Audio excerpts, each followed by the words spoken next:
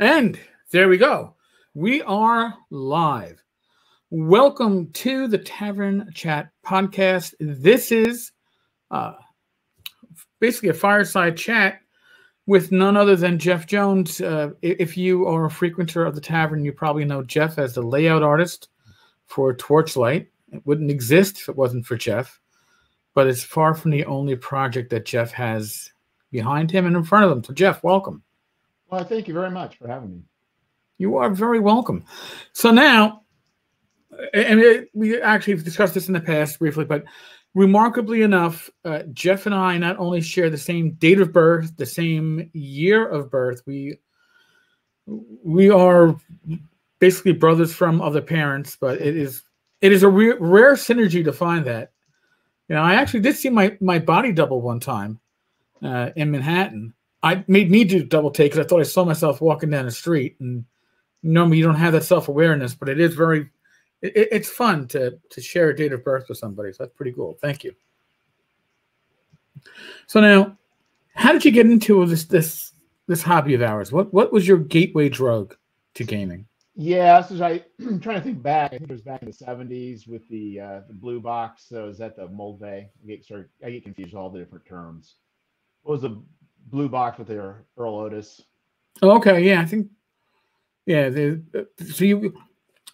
We had basic expert, and then we had whatever. Keeping the Borderlands with it. Yeah. Okay. Yeah, so I was like in 8th grade, or 7th grade, so that was the start. So it was just a matter of, and I can't even remember how it was first picked up. I'm assuming must have been at a B. Dalton bookstore or something. Yeah, you know, for a lot of us, B. Dalton's is where we bought a lot of our initial gaming material because it was carried in a major bookstore. It was right there by the Fantasy. You could actually find one or two sets of dice, and current issues of Dragon magazine. That was my go-to place. Yeah, it was strange at the time. I didn't really have anybody to play this with, so other than maybe a few occasional people I kind of forced into. So it was really kind of, and I wish I could think back to what it was like trying to understand the rules. I know a lot of people can remember trying to parse the rules when they're in high school or grade school, but I don't really quite remember that. But I do remember trying to run some sessions and them not going too well. But eventually in high school, got a hold of some friends who were interested, and we started an informal gaming group, and we just played from there, really. Yeah, see, for me, I was introduced by my friend Kenny, I guess in 7th grade to AD&D, and he didn't have the player's handbook, so we did a one-on-one. He had the DMG, and he had to call a friend, and you can make those phone calls quick because it was 10.6 cents, I think, for the first 5 minutes, and then 10.6 cents afterwards. We had a call to see if I leveled up, and when I got the books, my mother gave them to me for my birthday. I got the player's handbook and the DMG. It didn't have the Munster manual. I didn't know what HD stood for. I thought HD and HP were the same thing. So my ogres all had 4 + 1 hit points, 5. My players were tearing through shit left and right. And I think that's what's kind of wonderful about those days. We were terrible with the rules. Yes. We would be attracted to all sorts of like complicated systems that now we look at and think this makes no sense. But I think we're just so in love with the game, so in love with the rules. It was such heady stuff that we would go through and try and figure out, rolling all these crazy treasure types. Oh God, yeah. I would spend like Thanksgiving at my aunt's house, and I would just take my DMG and roll out random dungeons on the floor, as all the adults were adulting. I didn't want to be any part of that crap. So I Did you ever try building castles and then going through the costs and tallying them up? I did once, and it was an act of futility. I mean, even running mass combat before the battle system came out, and I'm not a fan of battle system, but I had to create my own mass combat rules because my players they were all name level. They wanted to conquer land, and it wound up being the Wild Coast. And my original Greyhawk maps still have the grease pencil remains, because apparently grease pencil on the Greyhawk maps doesn't work very well. It just smears all gray. But yeah, we didn't call it house ruling back then, but we did a lot of that. Yeah, and how you have those misunderstandings of rules, and then after you go through maybe a year or two, you go back and you think, wait a minute. Mm-hmm. And one of the things we did early on, and thought were pretty clever, was with the weapon speeds. Oh, we couldn't even comprehend. We tried that, and segment weapon speeds were gone first session. Segments lasted a summer. What we did is we took a D10 to roll for initiative, and then you would just keep adding your weapon speed. And so, well, what ended up happening is if you're a monk, you end up hitting somebody about 10 times before somebody with a two-handed sword could actually swing.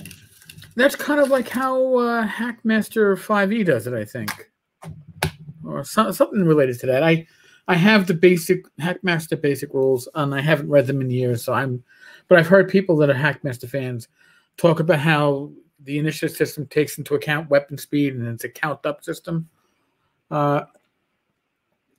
I still have confusion over in AD&D First Edition how a dagger fighting two-handed sword is one attack each unless you have a tied initiative, in which case the dagger attacks like 90 billion times before the two-handed sword.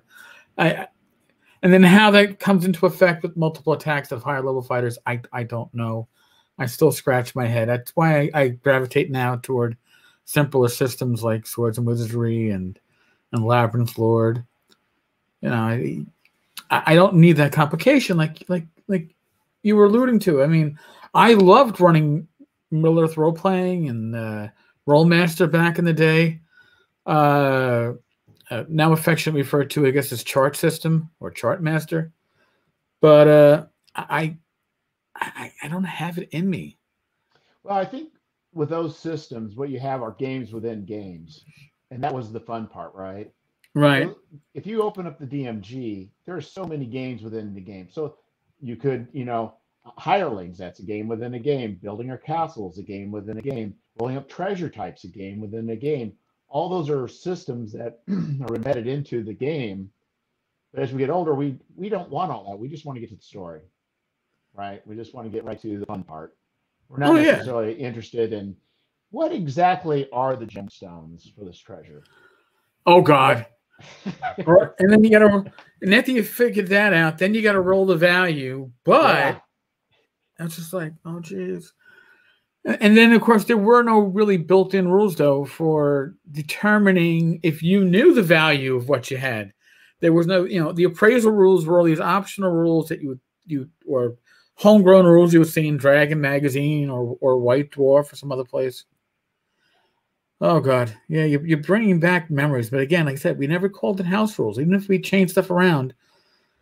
House ruling is a terminology I didn't experience until I came back to gaming. With old school, with the OSR. Did you play with the same group for like your high school years?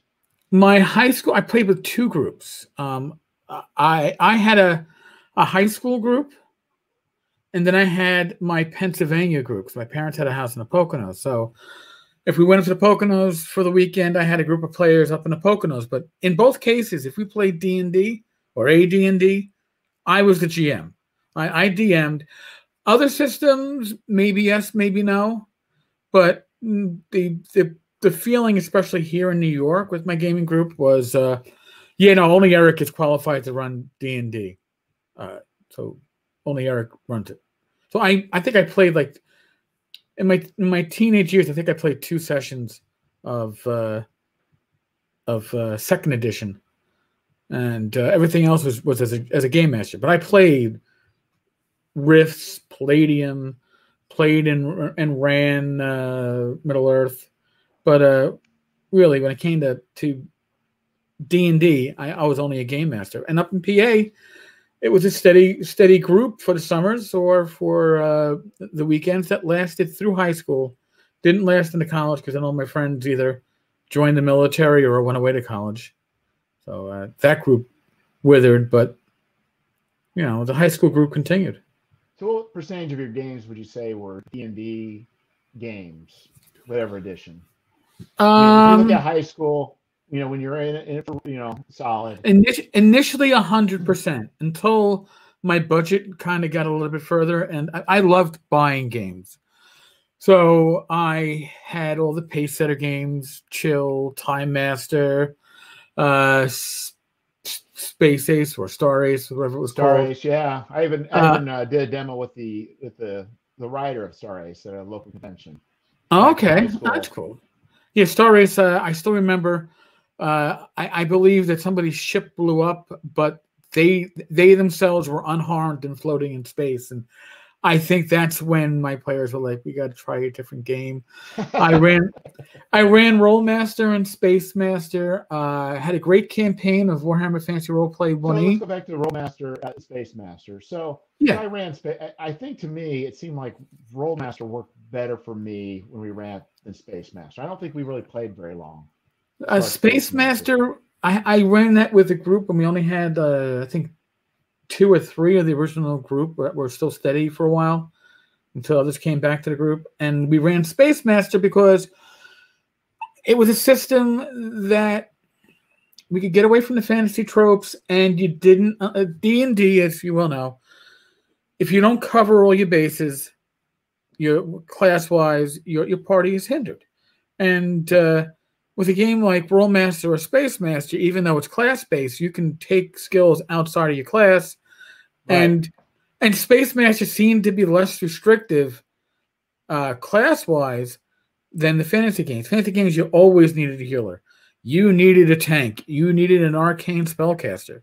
Space Master, you just needed people to kill shit and fly ships. Everything else was optional. So for Rollmaster, what brought you to that? Were you attracted to the system first, or were you attracted to the modules first? Attracted to the Middle Earth modules. I think Angmar or something like that was the first one I picked up. So did you ever run those in D&D, or did you always run them with the system? Initially, we ran them with Rollmaster, and then I got MERP 1E, and we ran it with MERP, but using the critical tables from Rollmaster. So originally we ran it using D&D, but we didn't understand the way the spells worked. And so you get like haste 2 or haste 5 or haste 10. Right. We misunderstood that and thought it was haste times 10 or haste times 5. Oh, nice. Yeah. So anyway, so sometimes you'd get a potion or something that allowed you to 1 time a day, both for us and the bad guys, and it would turn into something completely ugly really quick. So, I mean, it's funny because I look back now on like Middle Earth role playing, and it was a great setting, and it was a good system, but it was a bad system for that setting. Oh yes, it was not Lord of the Rings, that's for sure.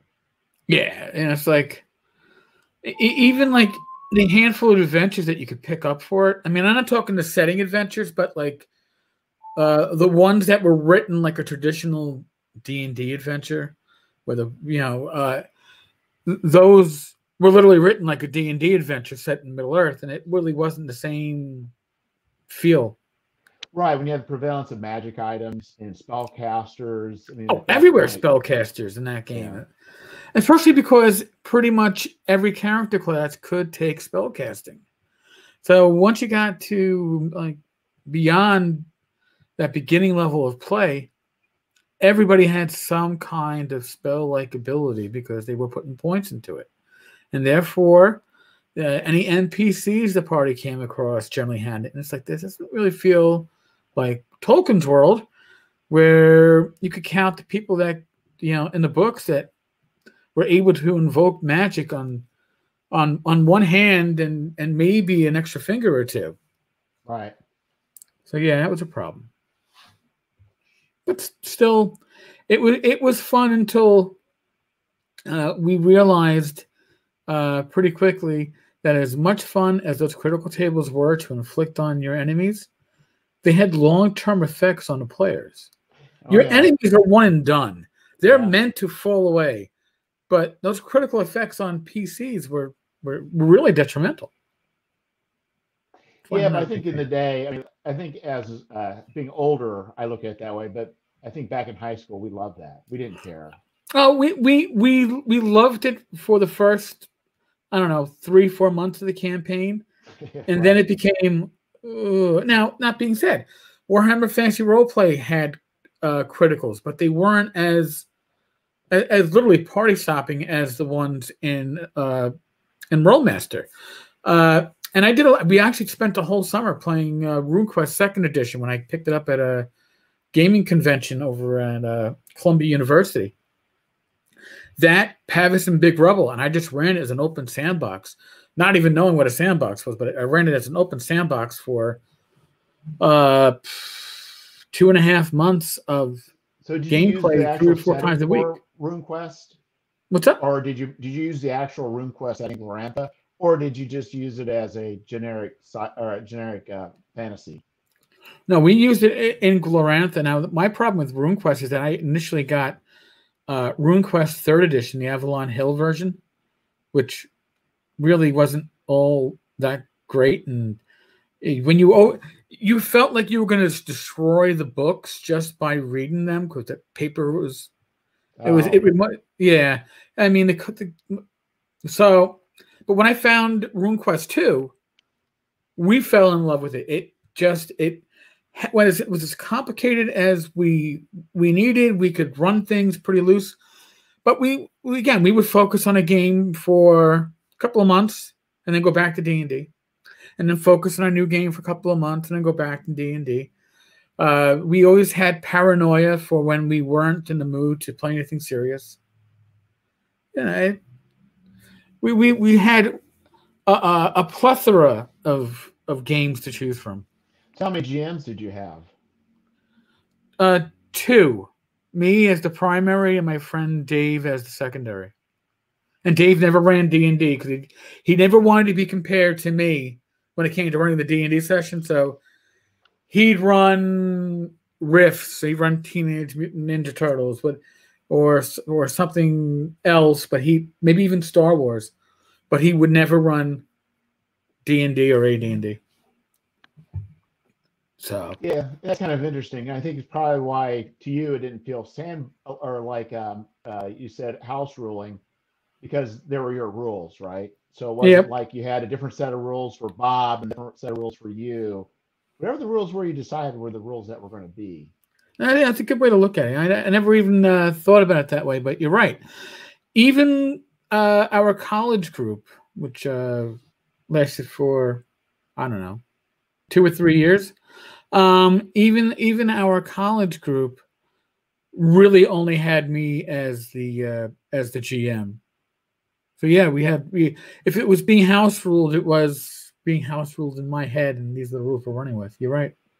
So when you were younger, did you worry about continuity? Like, did you have a world and every adventure should tie together? Or did you just run things as kind of episodic and whatever it was is whatever it was? I thought I was running things coherently, but no, I wasn't. It was episodic. It was whatever came out of Dungeon Magazine. You know, it's like, oh, we got Dungeon Magazine. I got 5 new adventures. I don't feel like writing one. Let's see which one we'll plug in next. All right, you're there.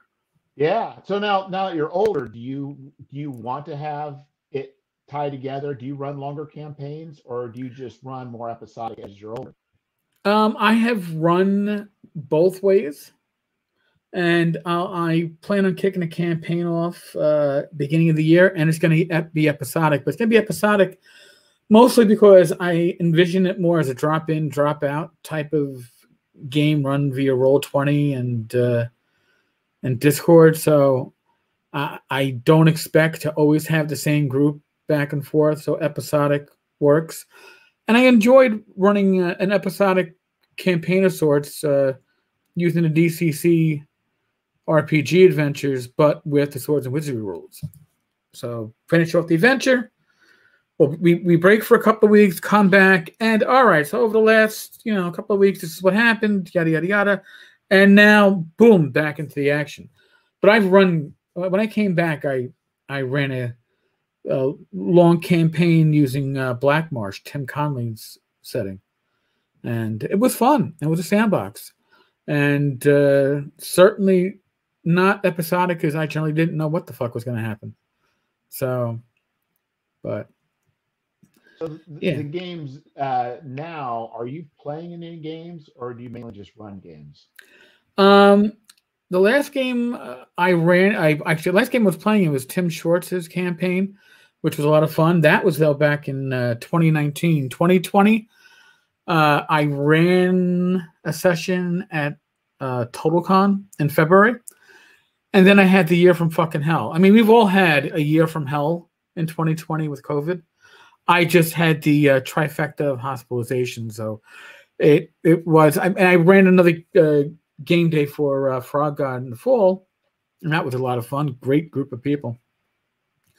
But I find these days, I'm a better GM than I am a player. And I don't know necessarily why that is, but I go to conventions. I don't play as a player at all. I'm running games, or I'm socializing, or I'm helping running the Frog God table. I'm there more to socialize on that level than I am to game. Let's say I could find a new game to play. See, that's what I would do at conventions. I would play new systems. I don't need to play the ones I've already played at a convention. That's what groups are for, that are steady. Right. Yeah, and that's pretty much what I do. I mean, I like to either find either old games that I have never played, or old games I played for nostalgia. Like I would love to play Champions. I was really hoping to do that at Gamehole Con. I got killed because I've not played Champions in Oh, I haven't played Champions. I think I was 18 the last time I played Champions, and even then we were remarking, "Wow, I don't think we have enough D6s for this. Let's go raid our Rifts box." Oh yeah, that we went through because we were early high school. We went through all the Monopoly, all of Yep. the backgammon, any games that we all had. We would just rob of D6s.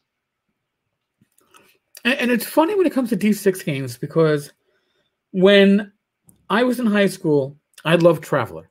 Traveler was straight Yeah, up we played a D6. lot My of only Traveler. issue was you couldn't level in it, and again, game within a game, character generation was a game within a game.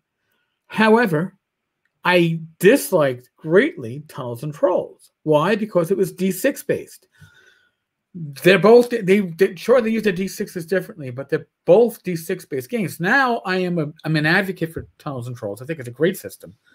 Works very well with small groups or as a one-on-one system, even solo. But back then, I could not stomach it at all because I was comparing it straight up to D&D. Whereas Traveler, you compare Traveler to what? Star Frontiers?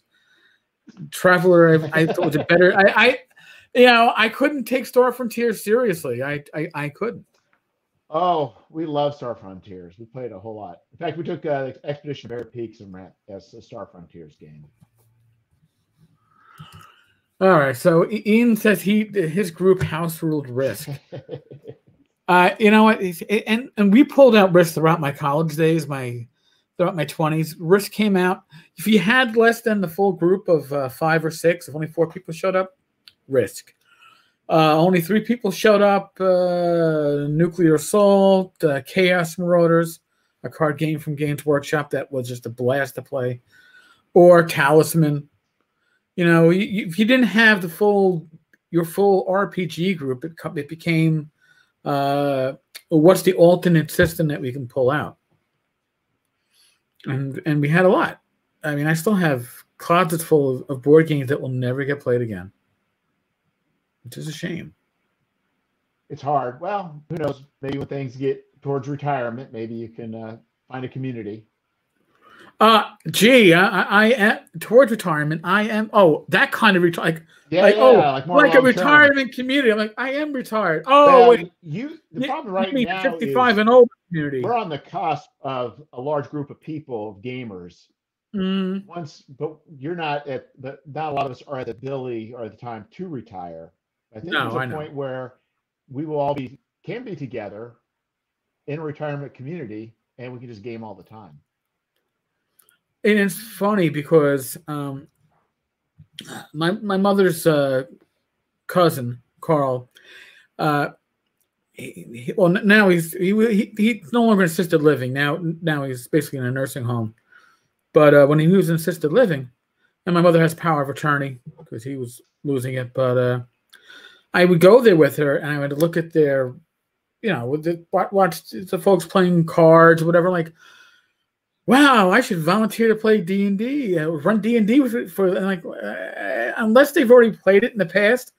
I don't know how easy it's going to be teaching people in their 70s and 80s to play D&D. But you're right. As our group gets older, that might be certainly something to look into. And we dealt out the territories, then dumped the master tokens on our one preferred location and went from there. Come on, Risk. The whole secret to Risk was Australia. Well, maybe not. Australia was the way to make sure you weren't the first one killed, because you could button up, but didn't mean you're going to win the game. Yeah. But oh god, it's another game I probably haven't played in 20 years. My set was the Caltrop set, but the single armies were the 3-sided plastic Caltrops. Those things were horrible to step on barefoot. So, but yeah, well, actually, you know what, Jeff? Since we've delved off a little bit on this, so what were your go-to board games when you guys weren't doing a regular game? I think we mostly played, but I know there was a large stretch of I think we did some BattleTech. Okay. Axis and Allies. Oh, we never owned Axis and Allies. And BattleTech, I had Battle Droids before they got sued. Yeah, and other than that, I think there may be a few odds and ends, but for the most part in high school, it was mostly just D&D. Not D&D, but role-playing games. Right. Well, listen, in high school, D&D was synonymous with role-playing games, right? What are you going to play? Well, we're playing D&D. Oh, cool. Yeah, and you pick out your Traveler set. Yeah, we're playing, but that's Traveler. That's what you'd say now, right? It's like, are you playing Traveler? No, we're playing D&D. It's like I'm using my Kleenex. It was synonymous with, RPGs. D&D was just the term. Yeah, and I think my group, about the time I stopped playing as much, they went more heavily into BattleTech, and they even with the Axis and Allies drew their own maps and created like rules for submarines where they'd be hidden, so they actually had a person kind of running the game, so you could do hidden movement with your submarines. Val, that is once those war games got to the point where you needed a GM, you've come full circle. In a way, back to what war games started. But now, so this is how you got into the world of gaming, and this is what you did in the world of gaming. How did you get into the world of being creative? Because, I mean, I know when I was 19, I was writing my own games. They never got far, but I was writing my own like Dungeons and Dragons card game that I had planned out, and I had dreams of working for TSR. Then I fucking worked retail for 8 years before becoming a cop. But how did you become a creative? I mean, that's a turning of the switch, so to speak. Well, I think for me, I'm good at, when I say good at, I have a thing about mashing things together. Okay. So, and I don't think this is a virtue. I think it's more of a problem. But I'll see one game and I'll say, you know what? I think it'd be more fun to use a different system for this game and then try and mash it together. So like my worst attempt was Traveler. We played a lot of Traveler, but it just wasn't realistic enough. So I took Moral Project. Oh, geez. Yeah, it's terrible. It's a game I was. My friend Paul, God rest him, he lost him on 9/11. But Paul gives me this box set. And I go, what's this? He goes, it's the Moral Project. I'm like, okay. Because I've had it for years. I'm like, okay, I'm giving it to you. Why? I want you to run it. How much time do I have to prep? He goes, I don't know, a year or two? You'll need that to understand the rules. I was like, oh, yeah. So, yes. It was a brutal, brutal game. But but anyway, that was the start of it. Then the hero system, where Okay. basically anything you wanted to do, you'd have to make, right? So if you want to do something out of the ordinary, say you want to do a sci-fi or get a 30s action horror, then you'd have to create your own classes and do those adjustments. So that sort of has been the way I've been for a long time. But I think what really kind of changed more recently was on MeWe. Ray Otis Right. was doing these zines, and what at that moment, it never occurred to me before that I could actually put something in a booklet form. Oh yeah. So before I would just do this mess in Google Docs that made no sense. They were just kind of scattered. I'd just put notes, and for whatever reason, at that moment, I realized I can make documents, because I find that a lot of RPG materials, adventures, whatever, they're not very GM friendly.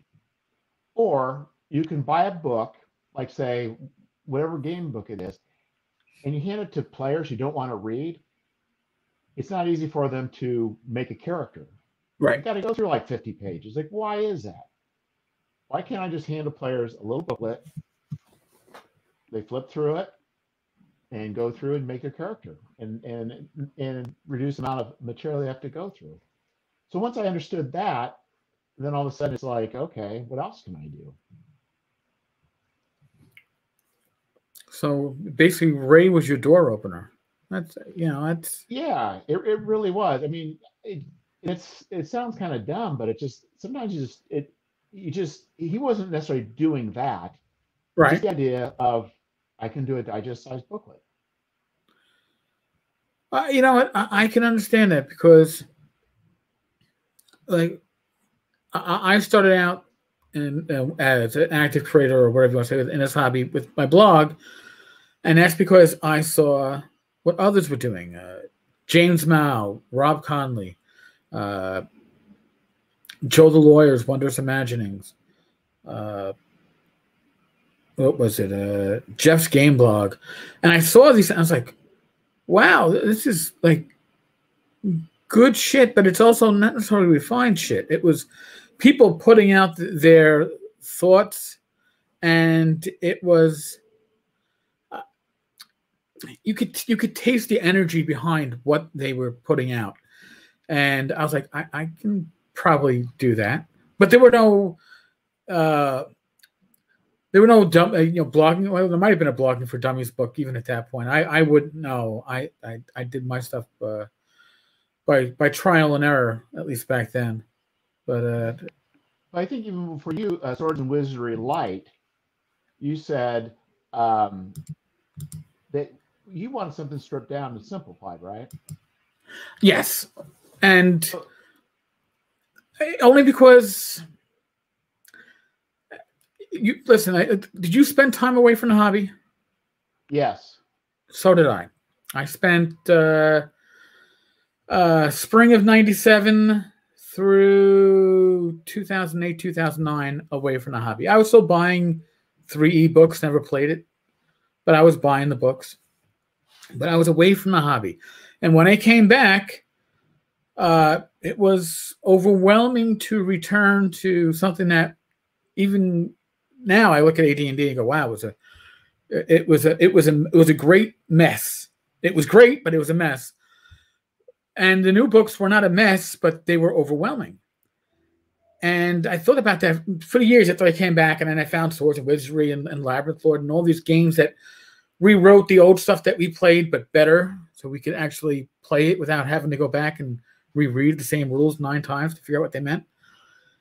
And when I retired, I was like, I wish there was a way to distill this down to, and this was my mindset, a guerrilla way of marketing RPGs. Get something on a single sheet of paper that you could leave at game stores or leave at libraries.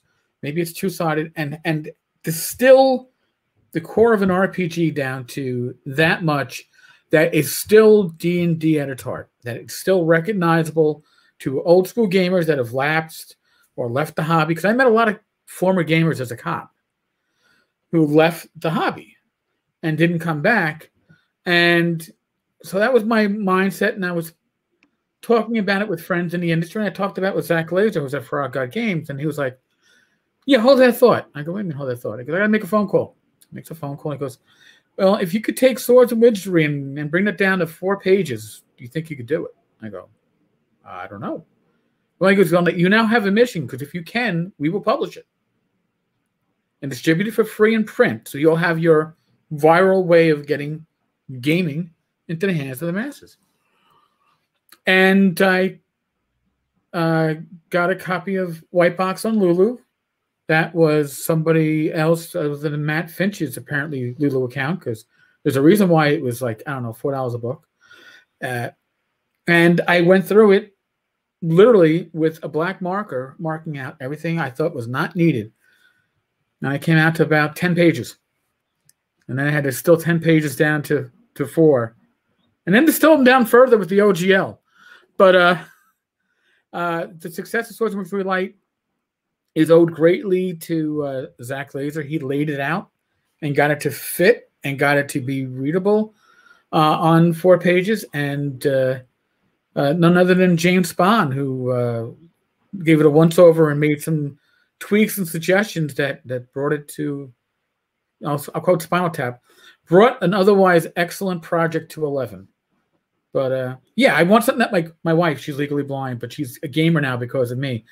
Something that she could learn the rules to and not have to refer to them. Or my niece, who's almost 6, and it's like, Uncle, you wrote this? I'm like, yeah. Now I can learn to play D&D. You can teach me to read 4 pages. That was her goal, to read. So yeah, that was my something simple that you can pick up and not spend a lot of time needing to learn.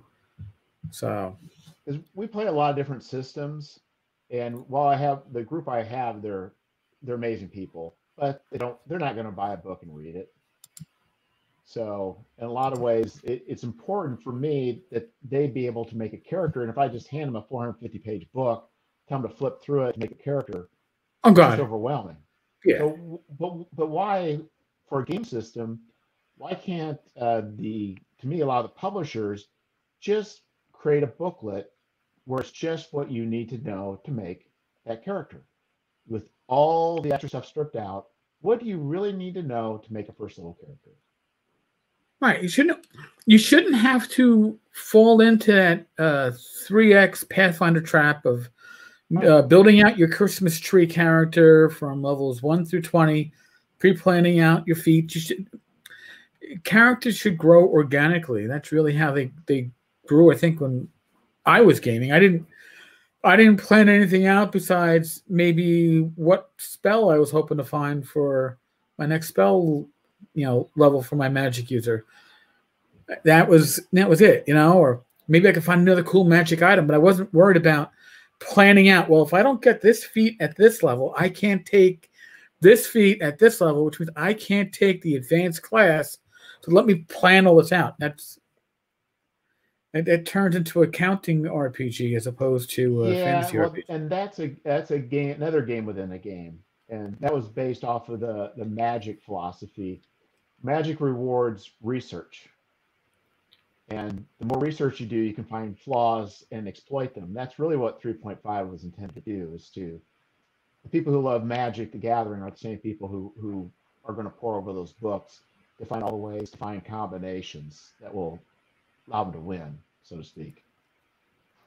I never actually thought about that connection, because people was like, well, there's no connection between D&D and Magic until they gave the Magic setting to D&D. But the idea that you define the rules enough that you can find the flaws in the rules, that's the thing with the older rules. They weren't defined to the point that you could find a lot of flaws. They just weren't. They weren't there because you had to invent rules, and if you did, they were rules that worked for your group and not necessarily for other groups, but then it wasn't a flaw. So there's a lot of people who just spent hours and hours and hours researching, reading, going to forums. So their form of enjoyment came from learning those rules and learning how to exploit them. So that was a reward for them. But for the rest of us, it's like, this is absurd. Yeah. I never. It's funny with Pathfinder. It's a system that I'll admit I initially was subscribed to the Paizo. I don't know, published product of the month club, getting the latest stuff. But their adventure paths, which I never ran, were at least in the beginning when I was getting them, were well written. But I would start reading them and figure after the second of the 6-part series, I was like, I don't know if I'd ever keep a group together long enough playing one system scenario to finish it. There were very few campaigns. Most of our campaigns ended either in a total party kill, TPK, or it ended with the, you know what, I'm kind of bored with this. Let's go on to something else. So something like an adventure path that's, 6 issues of each of which is 3 or 4 sessions is probably longer than most of my gaming group campaigns were lasting back then.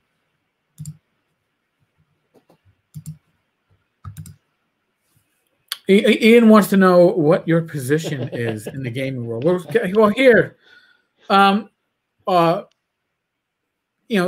Jeff right now, he's the layout artist for. He did Torchlight, the premiere issue. He's pretty much laid out issue 1. The holdup there is me putting finalizing touches on and then getting to hands of our editor. And he's working on issue 2, but he has his own project. So since Ian's getting impatient, Jeff, let's talk about your projects. So really, I decided, going back to the whole zine thing, I determined that I really wanted to get into publishing. I wanted to actually learn layout design. And I saw that the zine as being an instrument for learning. And so basically, starting with Microsoft Word in the beginning, I went and took the Caves of Chaos, split them all down to separate caves, kind of created my own little format. Then I was playing ran some Adventure Conqueror King. Oh, nice. And so I made little booklets for that. And so every time I would every project I do, I try and learn something new. And so then played some I forgot the name now, Time Watch, created some booklets for that. Kept going, then went to the Cephas engine and found out that is a sort of looking for, where you're allowed to make use of Creative Commons. Community. Publisher. Community. But yeah, it's where as long as you give the attribution, Creative Commons. So then I thought, well, what if I was to strip the rules to such and that I could make it into a moral project style game, but it'd be much simpler just using those rules. So then I went and stripped art from old Army manuals, put it in there, stripped out all the spaceship rules, all those various rules, and just put simply the stuff that you needed to run a post-apocalyptic game. And that was also about last year. I determined, I don't know if people are familiar with Blades in the Dark, but I was very fascinated with Blades in the Dark, and it's a game that centers around crime, but it's set in an apocalyptic kind of Elizabethan. It's hard to describe, but basically, it's a very wonderful system. And I thought this could apply to a sci-fi system as well. And the idea is, have you played Shadowrun? I own the first edition and I own a later edition, but I can never get my group to play it. It is hard. I think you have games that do center around crime, and you can buy adventures that are crime themed, but there's really not very many tools out there for running a game that is sandbox just around the theme of crime. Right. And so that's what Blades in the Dark did, the idea of factions, your own crew, your relationship to other factions, your relationship to what's known as heat, the police coming to to create problems for you, interactions with NPCs, and rather than focusing on very specifics, this kind of gave general tools for creating a crime game. So, kind of taking a lot of those ideas, expounding on it, I decided to do what is now going to be called Scoundrels, which I'm planning on run through Zine Quest. So that is one project that is actually pretty much done, just ready to pull the lever for Zine Quest. But I've also done some stuff with the Cypher system, tried writing some adventures. But what I found through this whole thing is my main thing is wanting to publish certain works, and one of these being Scoundrels. But the problem I've had is I've been a terrible Tom Sawyer. So I don't really write. I don't really do art. I don't do a lot of things. But I kept coming across these roadblocks where I needed these things done to have a finished project. So lately I've been forced to write and to do various things. And so, but that's not the ideal state. So, but anyway, the point is right now, I've got that. I've also have another project I'm working on with some other people. We're going to be working on a Hyborian setting with, there's just going to be a zine format. And we're going to focus on issues kind of regarding sandal and sorcery type games. Nice.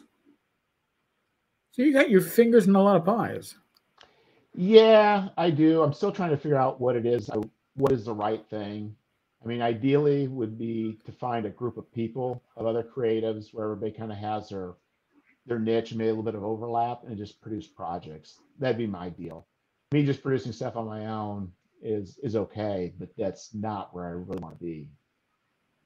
Well, you know, I can relate that and understand that, and it's weird because like my blog's been in existence for 11 plus years, I think, and it's something that is like it has been until this year totally my project. Occasionally a guest post here or there, but it was my baby. And this year I actually gave away Sunday postings to Chris Donkill, otherwise known as the Frugal GM. He has a great blog. He's a great resource if you are looking for free or inexpensive tools or resources for your gaming.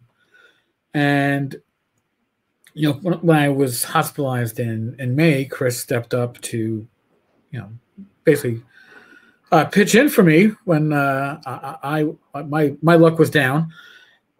And it's something very rewarding and freeing. Initially, it was scary as fucking hell to take a project that is all yours and then allow somebody else to be a core part of it. And now that Chris is, I can't see it any other way. Really, I think it makes the blog itself, the website itself, better having that additional voice. You don't always want to hear me. Definitely. In fact, that is true. I mean, the idea is the problem is I don't think my ideas are always great ideas. And I think that's the problem is that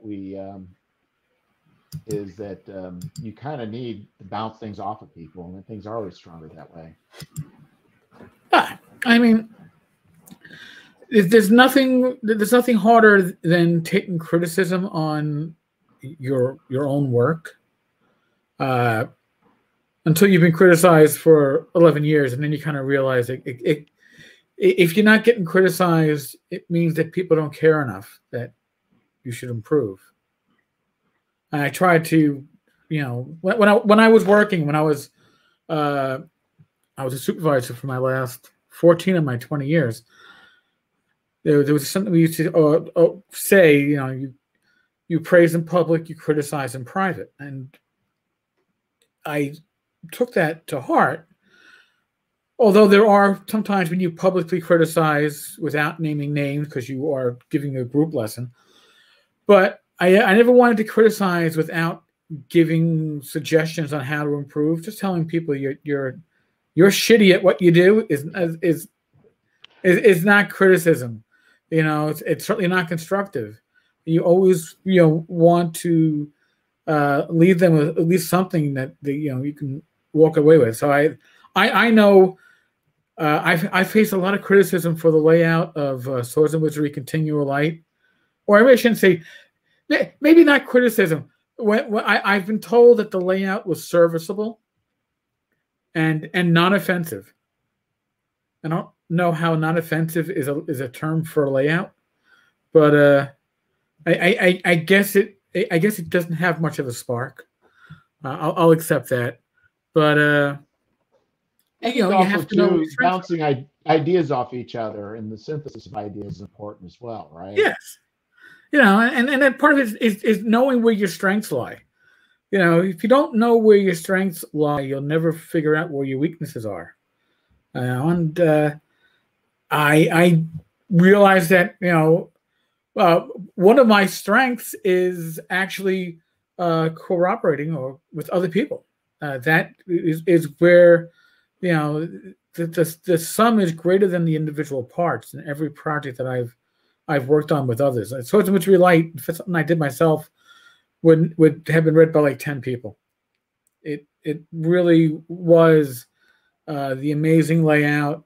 It was the tweaks that James came up with, and James is just, if you've never worked with James Spahn, he's a good friend of mine. I consider him a brother, but James is one of the most creative people I know, and also one of the fastest creative people I know. So he is just amazing in that aspect.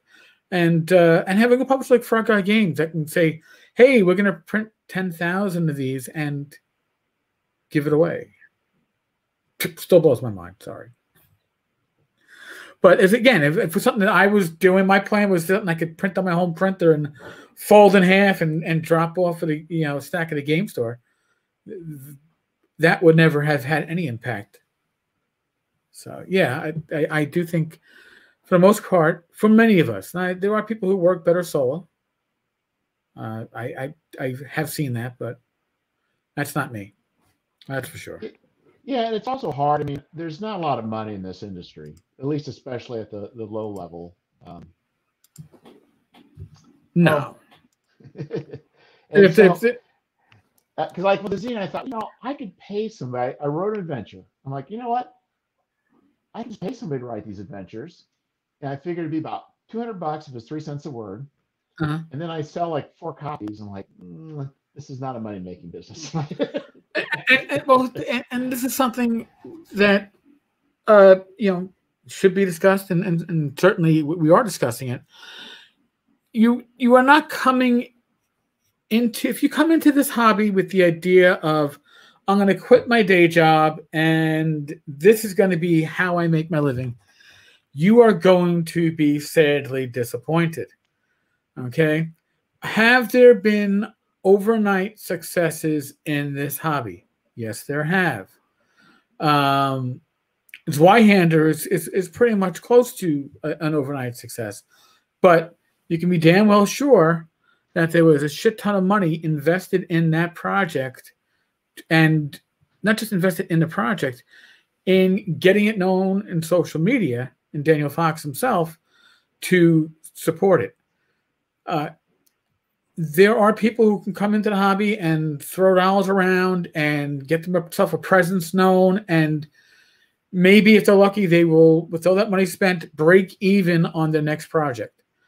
The reality is, and I mentioned this on the podcast actually last night, when I started this podcast, I had another well-known gaming podcast in this industry. I was talking to the people behind it at a convention, and I was saying, hey, I've been doing this now for like a month or two, my own solo podcast, and I'm really thrilled. I'm getting like 100 downloads at the time within like 24 hours. And they went, really? I'm like, yeah. Well, you are on Anchor, and Anchor is a built-in platform. And I went, yeah, like 5% of my hits are coming from Anchor. my hits weren't coming. They were coming from the blog that was established 8 years prior, because that's where I built a name for myself. Right. And there are many ways to I don't say build up your notoriety, but to build up an audience base. But the one thing that most people have an issue with is time. And time is really your largest expenditure when it comes to that. And our generation is a bit older. We're a bit better with not needing instant gratification. But and I know my son's not going to listen to this, so I'll throw him under the bus. Last night I had a conversation with my son, and he's going, "Oh, and I saw the new Apple Watch." I'm like, "Really? Yeah. I think I could use it." Well, listen, put it on your Christmas list. I'm happy to spend money on you for Christmas. And then an hour later, he's showing me a picture of a new Apple Watch on his wrist, and I'm like, "Dude." He goes, "Yeah, and I just realized I didn't make my car payment yet." I don't know what to fucking say, but that is to some extent the new generation. It's listen. If you wanted something when we were growing up and you wanted to get it mail order, you mailed out your order in snail mail, and it came back postal 3 weeks later. You know, in my case, paranoia without the fucking dice in the box. Right. Well, but, like going back to comic books, right? Like, was it Mile High Comics? You would put a order in for a catalog for all like back issues, and then you get this printed out, typed up catalog. Yep. And then you would write a check, which you had to mail back, and then. And I think this happened to me because I ordered from Mile High, like, I don't know, a handful of times. One time I got a check back for 2 items that I wanted they didn't have in. Yeah. So they cashed my check and then refunded me via check. Yeah. And you couldn't take, and of course that pissed me off because that meant I had to go to the bank and deal with the teller and wait online because you weren't going to be putting it into a cash machine. You weren't going to be taking a picture of it. But, really, one of the hardest things when it comes to being a publisher is to get yourself known. Now, again, going back to Zach Laser, before he was Frog God Games, he was lesser known publishing, and he came out with Death and Taxes. He had a couple of great Kickstarters that were boxed, and I didn't know Zach from a hole in the wall, but I saw his Kickstarter, and it was amazing. And a box set Kickstarter. Who the hell does box? Whisper and Venom was his first one. Who does a box set Kickstarter? So I happened to post about it on the tavern, and Zach reached out to me at the end of the Kickstarter and said, "Do you realize that?"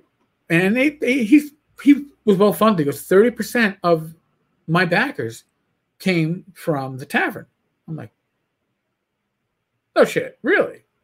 He goes, 30%. You know, that's because, and so what I'm saying is, if you places like N World, 10 Cars Tavern, other blogs, other news sites, they do have a purpose, not just beyond reading about latest releases and gossip and whatever, but it allows you as a consumer, but also you as a publisher, to use a platform, even if you're not actively using it, even if they just happen to post about you, that gets you known. I'll be honest, Jeff. I don't play Cortex, so I would never have looked for a product that has Cortex as a rule system. I don't know what blogs or websites cover it, but those are areas where if you're going to market a zine, that you probably have to find and cover. I do get people reaching out to me weekly, actually more than weekly.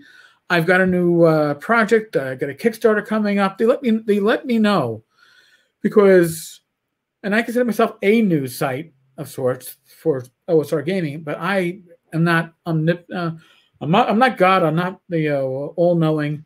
Right. A lot of times, we need a little guidance as to what is out there. But in the case of me, I love sharing out new shit that the community is creating. Yeah, And and I think your strength is you found like the OSR, and that's probably been your main, I'll say your main love and yeah. the market. My problem is I am like all over the map of things that interest me. So Well, listen, when the tavern started out, if you go back and I don't recommend this to anybody because the first year of posting was really shit, but I was covering Amazon Kindle, I was covering VTTs, I was covering the OSR, I was covering weird indie press games, I was all over, and I still stray on occasion, but I've got my focus. But my focus is what I truly enjoy, and I'd like to think I'm knowledgeable about. But I tried when I retired. I tried doing like a blog on beer. So I happen to be a fine enjoyer of beer, a consumer, and I've done some home brewing of beer, but wasn't very successful. But not only because I wasn't, I took me a while to establish an audience because I wasn't all that knowledgeable. I could enjoy it, but I didn't have the knowledge that I was imparting, or I wasn't an authoritative voice on beer. I was the guy who goes, "Yeah, Blue Moon's." Oh, what do you mean Blue Moon is mass produced? I thought it was. Oh shit! That kind of. yeah. It's like, oh, okay. So that pretty much came and went. But yeah, finding, and part of the process is finding what speaks to you. I mean, having known you now for what, half a year or so. I know that you are an avid gamer. I know that you have a joy for creation, and that will definitely speak. But don't hesitate, and whether it comes to me and my various media streams or any other place that you think that would be a good place to show off your work, to use them. That's what they're there for. You're not just, I had somebody guiltily go, I have a new Kickstarter and I really don't know if I should show it to you. Go, if you don't, then there's a community of gamers that will not see it. Yeah, that's fair, and I absolutely do appreciate that. But I think there's some things I have done or I am going to do that are definitely very strongly related to the OSR, or like with Scoundrels when it goes to Oh, Zine definitely. Press. That system, that's a systemless thing, and it can be used for really any modern or science fiction game, or you can even use it even for even some fantasy to a certain degree.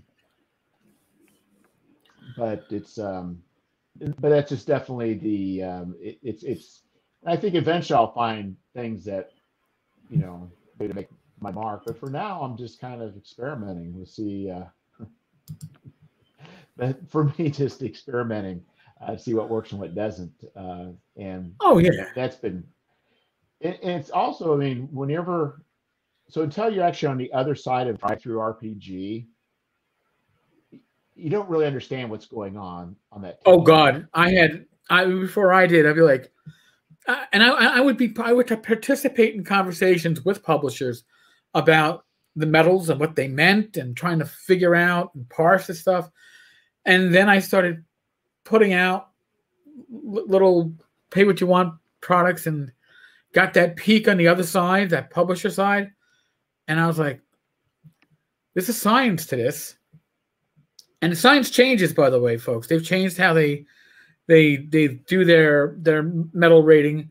When I first started, it was pay what you want sales that were zero, still counted as a sale towards your metal rating. Doesn't work that way anymore. It has No, to it be. doesn't. So they've changed that, and I think they changed it retroactively. So Swords of Wizardry Continual Light kept its ranking, which Electrum, Silver, not sure, but it slid within the ranking because a lot of those sales were pay what you want that people paid nothing, because it was pay what you want for a while. But it's very interesting to see price points. I know we discussed this offline, but people like Phil Reed and how he prices his Kickstarter releases, he's found a secret sauce that works very well for him when it comes to price point and backer numbers and totals for a project. It's simply amazing. Oh, it is. He's definitely puts out great product at a great price and has built up an audience. It's interesting if you look at like his history of Kickstarters and the products that he's produced. I think I've backed every Kickstarter he's produced.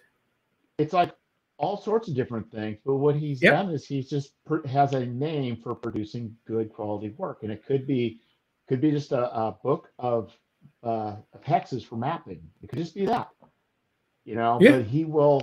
but he puts out good work, built up a name, and over time he's actually produced. But it's taken a long time for him to get to this point. Well, and that's the whole thing. You don't jump into the pool, into the deep water, and expect to suddenly learn how to swim. No. The lucky people get away with the dog paddle, but everybody else has to start in the shallow end and learn. Right. And there's no, I mean, until you do it, you really don't know. No. Yeah, no, you don't. And there's and the science behind Kickstarter doesn't necessarily apply to a place like DriveThru, which doesn't necessarily apply to the DMs Guild and other community programs on the the one bookshelf banner. They are different marketplaces. There's different, I don't know why I say different science behind it, but there's definitely different motivations and moving factors for how all that stuff plays together. It's an interesting thing. Yeah, and so people wanting to put out product, and especially if you DriveThru is the way, you're going to have to work hard to actually get to the point where it actually is going to make it for you. Yeah. Yeah, and what is that saying that you hit? How do you make $10,000 in the RPG industry? Spend 20. Yeah. Yeah, spend 20K to make 10. You look at your successful third-tier gaming company. You look at Goodman Games. You look at Trollord Games. You look at Frog God Games. The successful companies in the OSR. They've all been doing this now for 10 plus years. They are where they are now because they put the time in earlier. Yep. The idea of hitting the ground, when people go, oh, well, so-and-so hit the ground running. Well, you know what? So-and-so did not hit the ground running. They may have hit the ground running in a new market or a new way of reaching out to their audience. But like I said, when this podcast hit the ground running, it hit the ground running because Tankard's Tavern was around for nearly a decade prior, right, building a community. And, Discord server. Tankard's Tavern Discord server has over 2,200 people in it, which is great. We had over 500 in the first week when I created it. They didn't come out of nowhere. They came out of the established community. If I had just started and had no presence, it would still be there with no presence. It's just that there are ways, like I said, to leverage media in your corner of the universe.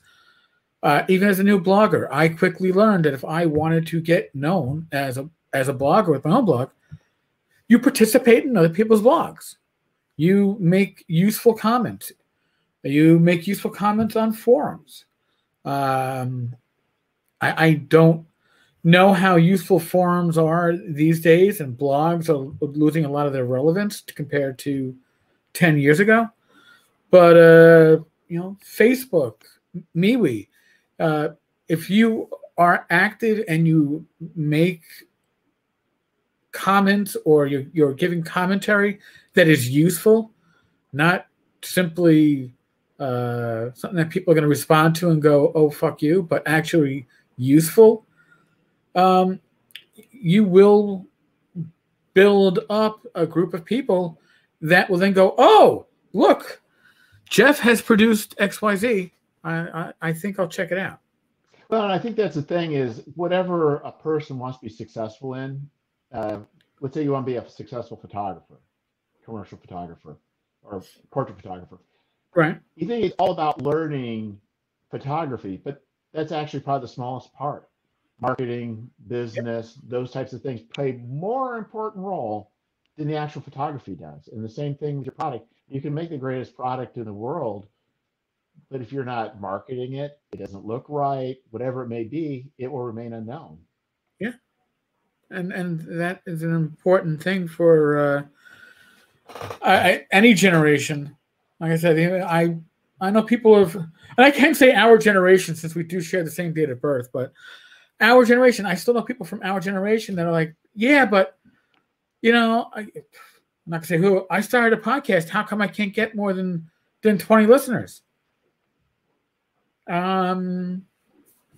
are you doing to get the word out? Oh, yeah.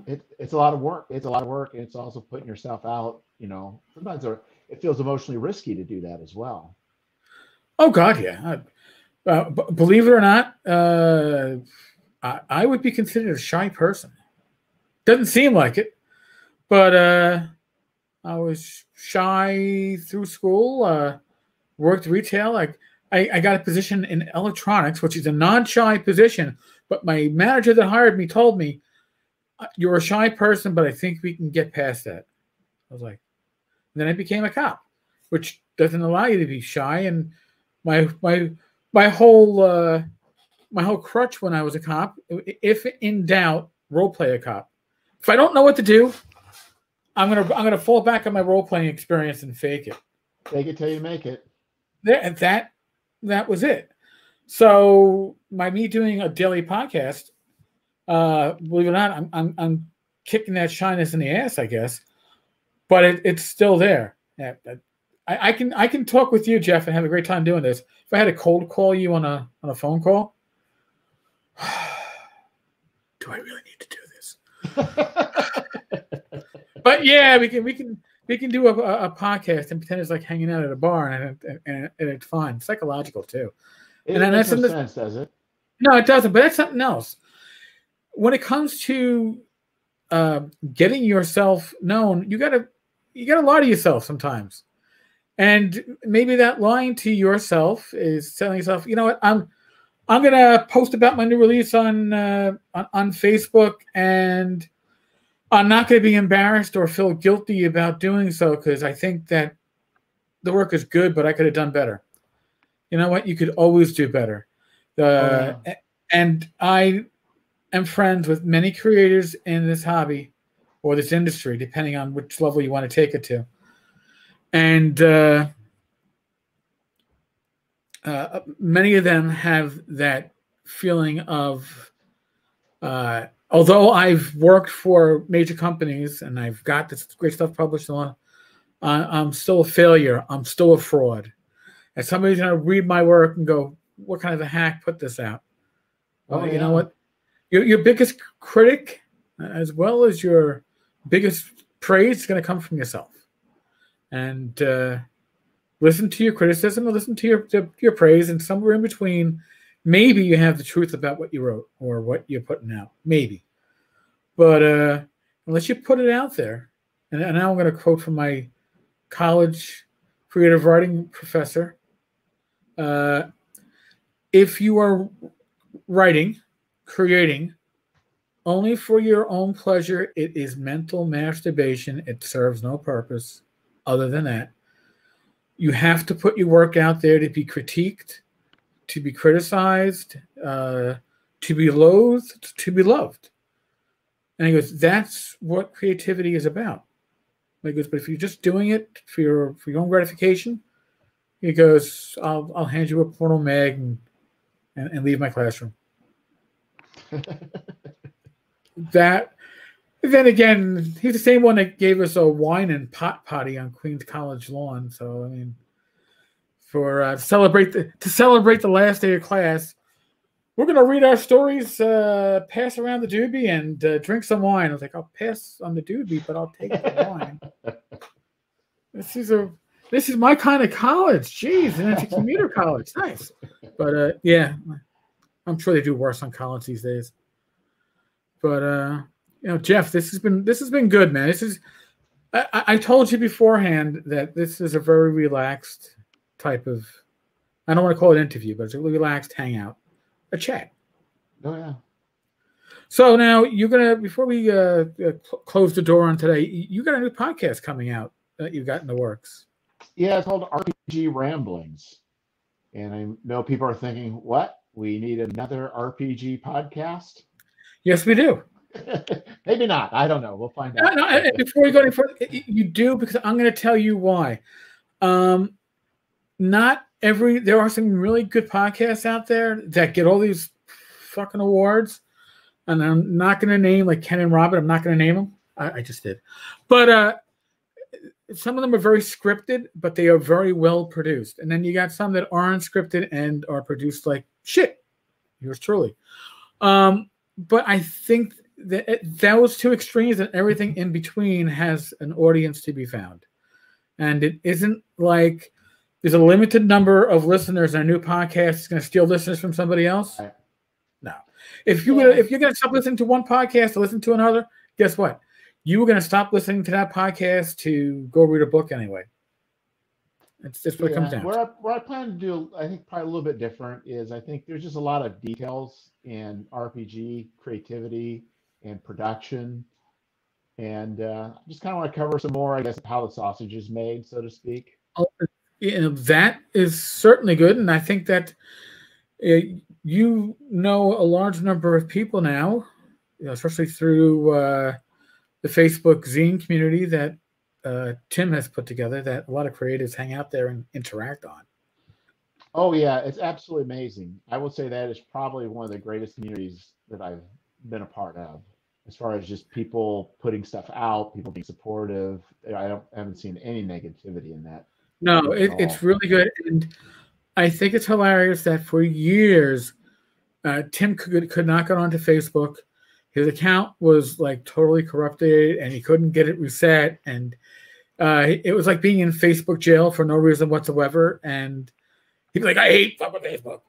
And now that he got it working, and this is the community that he comes up with, and it was like, you know what? Yes, you spent years not being able to use Facebook, but once he could, the time was well spent where he wasn't there, because he came out and he gave us one of the best Facebook communities that I've really seen. Not just is there no negativity, it is such a resource for anybody who not just wants to publish zines, but to publish. Right. Yeah, you just put something out and say, what do you guys think? And someone will say, you know what, I think you probably ought to do this or this. And the people that are telling you this are a lot of times people that are professionals. Yes. I can even tell by their response. It's like, this is a person who just gave me a critique, and I can tell exactly by the response, they know what they're talking about. Right. And they're not telling me this like, oh, I want to screw Jeff up. I'm gonna give him a critique that's gonna, because I don't want competition. No, these are people fail to understand that this is an industry where, honest to God, 99.8% of the people in the industry aren't just publishers that are publishers. They are fans, they are gamers, they are consumers, and they are members of this community, and they want others to succeed. And it really is an amazing thing to see the generosity of their time when it comes to that. Really. Well, and right. So even like the people that are professionals, like there was a person, any award-winning content creator who I just asked, and he's very busy, very, very, very busy with life and everything. I just asked him, hey, do you know of any proofreaders? And he's like, well, just send it to me. He proofread it. Really? And then gave me some very solid critiques. And I'm just thinking, that is the absolutely, tremendous generosity. You know what I mean? It's just, that, right. I think our industry is so small that we kind of look at, we kind of elevate people, but they're gamers like us. We're all in the hobby because we love doing it. Even if you're successful in doing things and running a company or whatever, in the end, we want the community to thrive and to succeed, and we want people to do well, and we want to Yes. share our love for the hobby. And so I think in general, it's pretty amazing how generous people are willing to be. No, you ain't kidding, man. This is really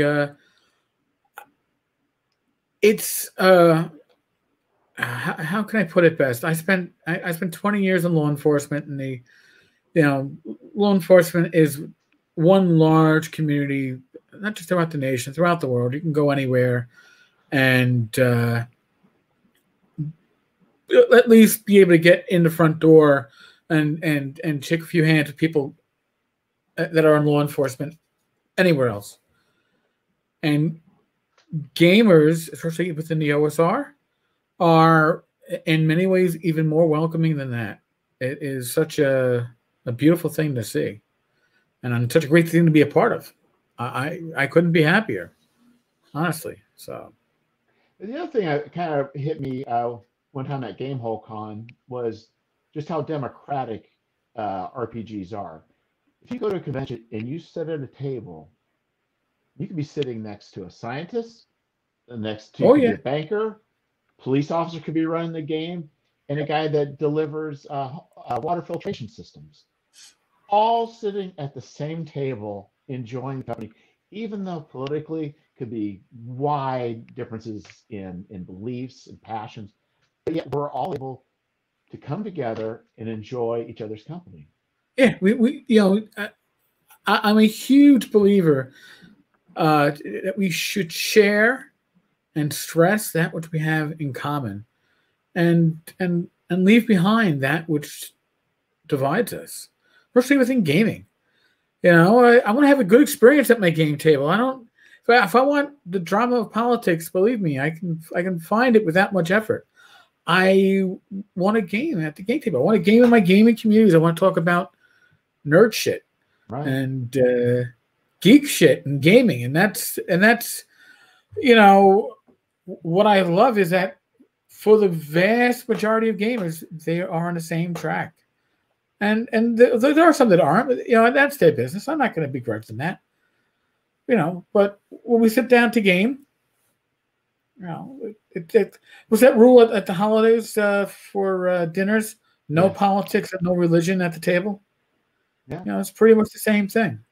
Yeah, in my weekly gaming group, it's myself and another guy named James is a veteran, are probably the oldest, but we have the vast majority of people are younger than us, and a lot of times female.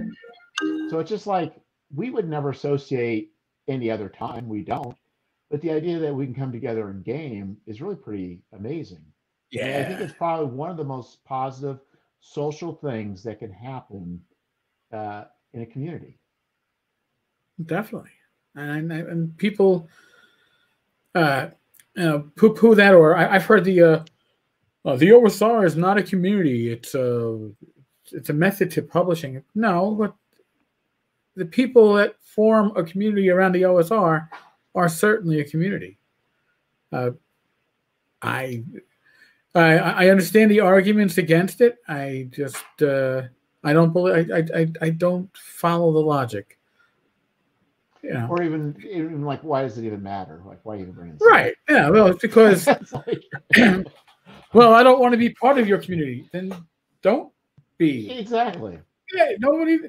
We're not going around saying you must wear the badge of the OSR. No, you don't have to do anything. But are you a gamer? Yeah. Do you like OSR games? Yeah. Well, you know what? Then people within the community are going to probably say, "Hey, we got things in common." Right. Wow. Well, Jeff, thank you, man. Now, is there any place that folks can find you or your products at? That's a good question. I do sell products on itch.io under, I think it's Jeffrey Jones. Okay. Jones and 4 Games with the number 4, I think, is my storefront on Drive Through RPG. Twitter, I don't tweet much, but it is Yeah. I_am_Jeffrey. And other than that, it's probably in Facebook if you're on the RPG zine. Oh, also I'm doing. I started an RPG uh, ramblings Facebook group. Oh, nice. Okay. So that would work too. So, but yeah, however you find it's fine. And if anybody wants any help looking for layout design, that's kind of the jam that I'm working on now. And just let me know. We can look at Torchlight, the premiere issue, if you want to see what work Jeff has done. Yeah, and That's itch.io, there's a lot of examples on itch.io and drive through. So I think I've put out about 8 products of my own since July, and I think nice. two Torchlights by the end of the year. So each one gets better. So and also products I do, I'll go back and as I get funds, I'll go back and put hard into it or Well, there you make go. improvements as I go. Well, Jeff, thank you for spending the time. Again, it's our first time actually getting a chance to do more than Facebook chat with each other. So this was good. Yeah, it's been amazing. I really appreciate it, Eric. It's been a great time. Thank you. And when your podcast goes live and hits the interwebs, I'll make sure I mention it here and at the tavern. Okay. So Excellent. people should go because Jeff's going to have a nice list of guests. Yes. So there's a lot of very interesting people doing very interesting things from all sorts of places. So it should be, I'm really looking forward to this. Well, as am I, because I always like a good podcast, and I don't listen as much as I used to now that I don't commute to work, but I still find time. So awesome. Well, again, Jeff, thank you so much. Everybody else, world of COVID, use your common sense. Can't stress it enough. Be safe, be well. God bless. Roll those dice. And God willing, I will talk with you all tomorrow. Thanks to all our live listeners. It's been fun. Laters.